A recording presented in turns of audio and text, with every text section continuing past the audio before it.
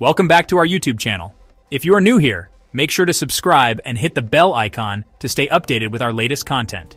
Keys to the Kingdom: cracking the code of paid software. In the digital age, software has become an essential part of our daily lives. From operating systems to productivity tools, we rely on these programs to perform a multitude of tasks. However, not everyone is willing or able to pay for these software solutions. This is where the world of software piracy comes into play. At the heart of software piracy lies the cracker, a skilled programmer who uses their knowledge to bypass software protections.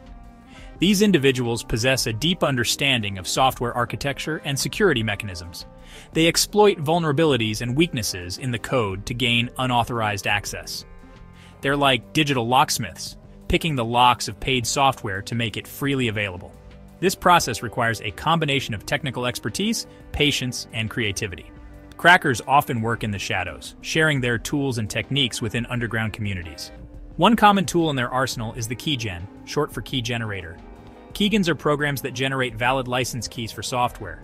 These keys trick the software into thinking it has been legitimately purchased, allowing the user to access all features without paying. This clever piece of software generates valid license keys, tricking the paid software into thinking it's been legitimately purchased.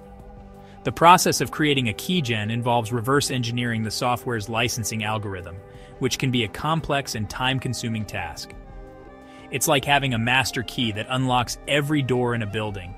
With a keygen, users can unlock multiple software programs without ever paying a dime. This not only undermines the software developer's efforts, but also poses significant legal and ethical issues. Another method is patching, where crackers modify the software's code itself. Patching involves altering the executable files to remove or bypass the licensing checks. This method can be more straightforward than creating a keygen, but still requires a deep understanding of the software's inner workings. They find the part of the code that checks for a valid license and simply remove it or alter it to always say yes. This effectively disables the software's protection mechanisms, allowing unrestricted access. Patching can be seen as a digital form of vandalism, where the original code is defaced to serve the cracker's purpose. Imagine taking a pair of scissors to a book and cutting out the pages you don't want to read. In the same way, crackers cut out the parts of the software they don't want, leaving behind a version that operates without restrictions. This practice not only deprives developers of their rightful earnings, but also raises questions about the integrity and security of the modified software. Patchwork pirates sewing chaos into secure systems. While keygens and patching might sound straightforward, they often involve a deep understanding of the software's inner workings. Crackers spend hours, even days, analyzing code, looking for vulnerabilities to exploit. They're like digital detectives, searching for clues and piecing together puzzles. But instead of solving crimes, they're finding ways to break into digital fortresses. Their motivations vary. Some crackers do it for the challenge, the thrill of outsmarting sophisticated security measures. Others believe that software should be free for everyone. Mirroring masterminds. Reverse engineering the digital world. Reverse engineering is perhaps the most complex method of cracking. It's like taking apart a car engine to understand how it works, then building a replica from scratch. Crackers who engage in reverse engineering delve deep into the software's binary code, the language of computers. They painstakingly translate it into a more understandable form, uncovering the secrets of its design. This process requires immense skill and patience, but it allows crackers to understand the software inside and out. With this knowledge, they can then create cracks that are much harder to detect and block. Section 5. Why they hack. The motivations behind the mouse clicks. The motivations behind software cracking are as diverse as the crackers themselves. Each individual has a unique story, a personal reason that drives them to bypass security measures and access restricted software. Some are driven by ideology, believing that information should be free and accessible to all. These individuals see themselves as digital activists, fighting against what they perceive as unjust restrictions on information. They argue that knowledge should not be confined by paywalls or corporate interests. Others are motivated by profit, selling cracked software online or bundling it with malware for financial gain. These hackers see an opportunity to make money by exploiting the demand for free or cheaper software. They often operate in dark corners of the internet, where anonymity is their shield. These black hat hackers operate in the shadows, their actions often causing significant harm. They are the ones who create and distribute malicious software, leading to data breaches, financial losses, and compromised personal information.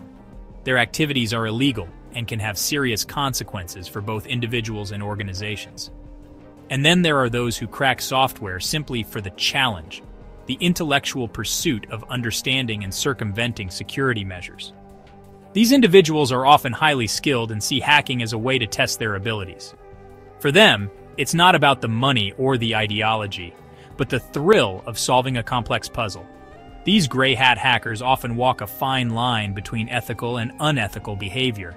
They may exploit vulnerabilities to expose security flaws, sometimes informing the affected parties, other times not. Their actions can be controversial, as they operate in a legal gray area, balancing their own moral compass with the potential impact of their actions. Section 6. The Game of Cat and Mouse, a History of Hacks. The battle between software creators and crackers is a constant game of cat and mouse.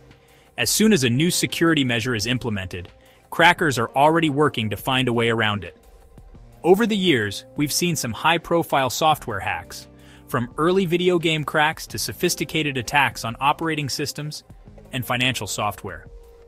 These events highlight the constant evolution of cracking techniques and the ongoing need for robust cybersecurity measures. Section 7. The high cost of free risks of using cracked software. While the allure of free software can be tempting, using cracked software carries significant risks.